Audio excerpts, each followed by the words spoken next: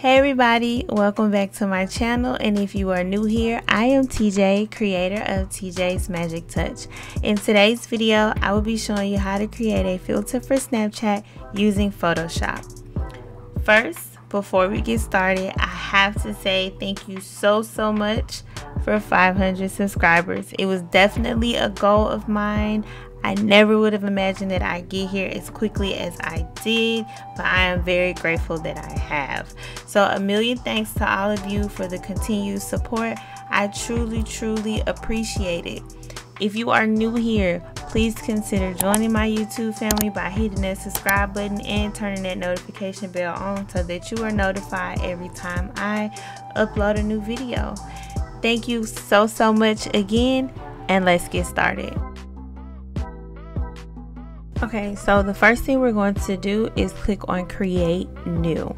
This will open up your new document panel. After opening your new document panel, now you need to set your file up so that you will have it exactly the size that you need in your workspace.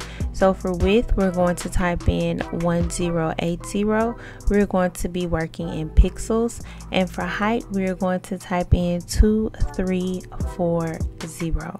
We will be working in portrait orientation mode, leaving our resolution at 300, making sure our DPI is set at pixels per inch. After doing that, you'll go down and make sure that you have transparent selected for your background and not any other color. Once you've done that, you will click on Create, and this will open up your template into your Photoshop workspace. Okay, so I know my workspace looks a little bit different than what you see when you normally open up Photoshop. So for this tutorial, I'm going to set my workspace to Essentials Default. This is the workspace you see when you first open Photoshop, and that'll make it easier for you to follow along with me during this tutorial. For today's design, I'm going to be doing a dinosaur birthday party, and I'll be using these images from A&B Illustrations off of Creative Fabrica. Be sure to look for the link in the description box below if you are interested in any of these dinosaur birthday clip art. Now for the design, I'll be using the drag and drop method, where I click on an image in my folder and drag it into my workspace, and then double click to place the image. Control Z will get the image off the screen, and now we can get into our actual design for this project.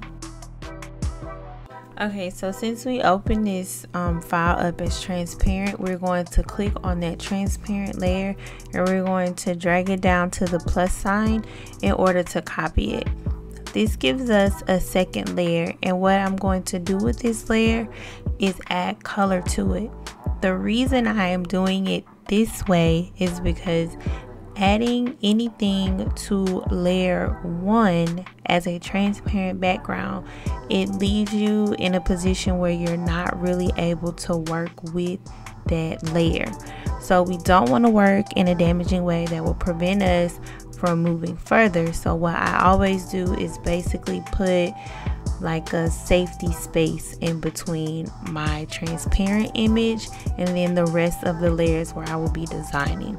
So I take layer 2, open my paint bucket tool, and I paint it white. This also helps me because it's kind of difficult designing on top of that gray and white checkered transparent space. So I simply label layer 2 as the background that I'm going to erase, design on top of it, and I get rid of it when it is time to save my file as a PNG. So I'm going to select my move tool. I'll click on the eye just so that you can see that this is your transparent background, and now we have this extra layer like a safety buffer in between our transparency and the design we're about to start working on. Now we're going to place our guide marks. Today our guide marks will be a little different because we will still be designing outside of them. You'll click on View and scroll down to Rulers. This pops up your ruler along the edge. We're going to only use the top and bottom, so we'll click on the top and drag down until we hit 7.0. Then we'll click on the top again and drag to the very top where we're at 0.75. After getting my guide marks in place, I'll use my keyboard shortcut Control R to remove the rulers from along the edge of the workspace instead of the alternative way that we did previously by clicking on view and scrolling down to rulers. Now, what I will say about this template is you see at this top line here, there's a space at the top of our guide mark and the same thing at the bottom. This is where you will design for larger mobile devices. Everything inside of the two guide marks will be what you can see on a smaller phone, and everything outside of those guide marks will be what you can see on a larger phone. So unlike other templates, we'll design on the entire template because nothing will be getting printed and cut off. To start this design, I'm going to go to my shape tool, select my rectangle tool, and I'm going to draw a rectangle at the top of this template.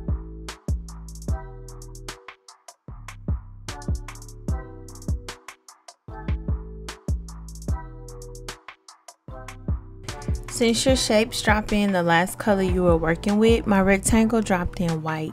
So under appearance, I'm going to click on fill, and then I'm going to change this color to blue. I want the blue to mimic a sky in my background when I start dropping in my dino images. Another alternative is to click on this color panel and the color picker comes up and you can choose any of these colors that you see on the screen here. Now I'm going to do my usual, which is my drag and drop method, and start dropping my images or dropping my clip art into my workspace.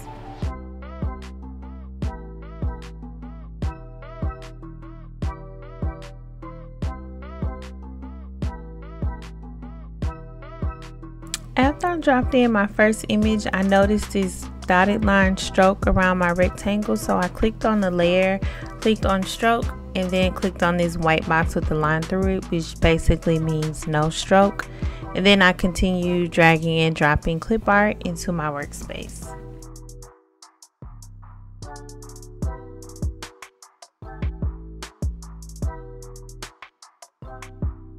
Holding Control while clicking multiple layers allows you to move those layers together at the same time.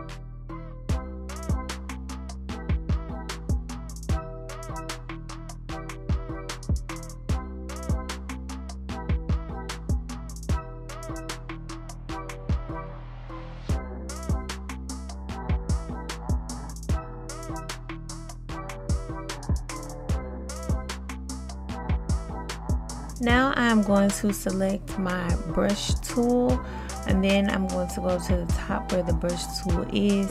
I'm going to make sure that my hardness is set to 0, and I'm going to mess with the size of the brush itself. That's a little too big, so I'm going to go up and select it again, go down for a smaller size until I get the size that I want. This general soft brush will allow me to do kind of like some fake clouds almost, because the edges are not harsh.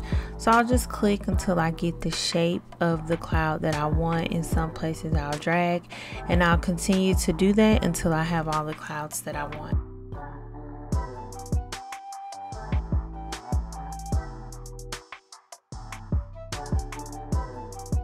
Now I'm going to start working on the bottom. I'm going to drag in this grassland type clip art.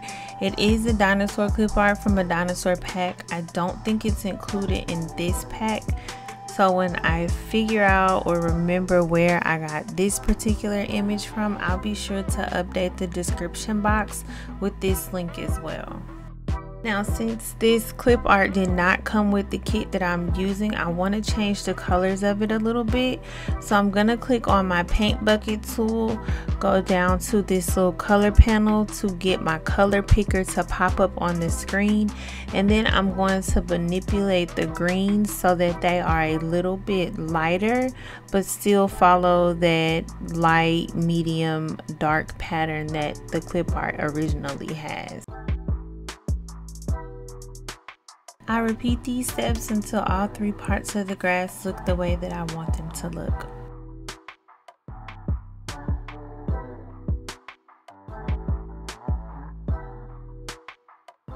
Now that I have everything where I want it to be, I am going to add some font to this design. And in order to do that, I'm going to click on my text tool, make sure I have the horizontal type tool selected, and then I'm going to choose my font, which is Dinosaur. I will leave the link in the description box below for this font as well.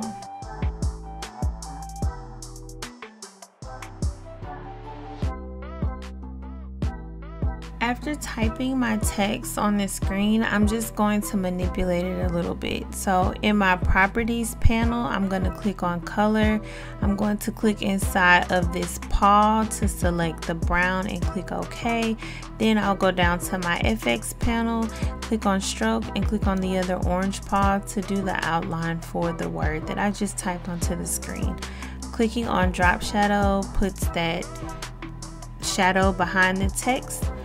And then I'll use my move tool in order to adjust the text where I want it on the screen. Now we're going to scroll down to the layer that we named background to erase, or whatever you named it. You can either click the eye or you can just click and delete the layer altogether, and this gives you your PNG image to use as your Snapchat filter. So now you're going to save it in order to upload it to Snapchat. So if you are like me, you save everything twice. We'll do File, Save As, save on your computer. And remember, I use a second monitor, so my file folder actually pops up on my second monitor. But the first time, I am saving this file as a PSD. I am keeping the maximum capability on so that if I need to, I can go and adjust this file later, and this is where I also name it. Then I repeat those steps, File, Save As, save on my computer, and this time I will select Save it as a PNG. Now I'll take you over to Snapchat to show you what you do with your PNG filter. Okay, so this is what Snapchat looks like when you type in snapchat.com from your desktop or a laptop. You are going to click on filters and lenses. You want to make sure that you are uploading a filter and not a lens. A lens is for your face and a filter is the frame that we are doing. There are 2 types of filters. There are community filters and special occasion filters. We are working on the filters under special occasions. After you select it, you will click upload. Once again, my file folder is on my second monitor, so you can't see my images actually pop up, but when you click upload, it opens your folder and then you're able to click on the image that you want in Snapchat. This is what I was saying earlier about designing on the whole screen. This is what your design will look like on a larger mobile device, and here it is on a smaller mobile device. So you always want to make sure that you design for the larger mobile device and just make sure whatever shows on the smaller device is not cut off. I'm going to go through the rest of the process with you just so you can have an understanding of it, or that you can explain the steps to your buyers. I personally do not do this part for my buyers or my supporters. I simply provide the filter only, but I will assist them with setting up this part of Snapchat. Again, I do not offer this service. There are designers out there that will set up the geofencing for their buyers. I do not. I just make sure they fully understand the steps, and I give them all of Snapchat's terms of services. I make sure they understand that no licensed, trademark, or copyrighted images can be in their filter, and if that is something that they want and their filter gets rejected, I am not responsible for that. So I make sure that all my buyers fully understand what the process is when uploading a custom filter to Snapchat. Okay, with that little spill out the way, we're going to click on next, and this is where you, if you provide their service, or your buyer will select their date and time. The longer the time period is, the more expensive the Snapchat filter will cost. So if you do 3 days versus 1, 12 hours versus 2, it will cost more. I don't know why we just popped up in California, but let's take it back home, and we are going to go to Houston. I actually love our museum district, and outside of the health museum, the natural science museum has my heart, and it's actually perfect to use for this tutorial since they have the dinosaur exhibit. So whenever you select a space in Snapchat, your geofencing, you will see your price in the top right hand corner here, and it automatically sets to 20,000 square feet. The larger the geofence is, the longer the dates, the more it will cost. When you click continue, it's going to ask you if you are sure that this is where you want your geofence placed. Like, this is where you want your Snapchat filter to be seen. After you select yes, then you will see the payment screen, and on the payment screen you will see the filter that you've uploaded as well as the geofencing that you've selected. Now I will say, make sure that you upload your Snapchat filter, or that your buyer uploads their filter at least 48 to 72 hours before the date of their party, just in case any changes need to be made. They have time to resubmit, because Snapchat does take a minimum of 24 hours to approve custom filters, and you want to make sure you have enough time to get your filter uploaded for your event. One more thing before we go, we're going to click on design, and I want to show you that since this is a PNG, if you were to just design generic Snapchat filters to just have readily available to issue out to your buyers when they wanted them, they can simply add their own text or elements to whatever space you have available. So like right here at the top, we're going to click on text, add text, and I love the name Olivia, so we're just going to go with Olivia. Olivia's having a happy birthday. We're going to change the typeface font to a script and click done, and then you'll see the name pop up on the screen. From here, you can adjust where you want your text to actually be placed on your filter. You can change the shadow behind it, which I absolutely love doing, drop shadows in whatever program I am working in. And you can also click on color, and you can change the color of the text as well. So if this is something you want to offer, or if this is something you want to do for yourself, several different people can use the same Snapchat filter if you guys want to cover a larger place. Then you guys can share the filter and just drop your own Bitmoji or drop your own text for your part of the building. Alright, that's it for this video. I hope you were able to pick up a thing or two. I hope you found it helpful. I hope that Snapchat filters, terms of service, geofencing, all of that makes sense to you. Please do not forget to like, comment, share, subscribe. Make sure you have that notification bell turned on so that every time I upload a video, they let you know. Thank you once again for 500. I truly appreciate it. It absolutely means the world to me. I could not do this without you, and I'm so happy that you are here. Until the next one, bye guys.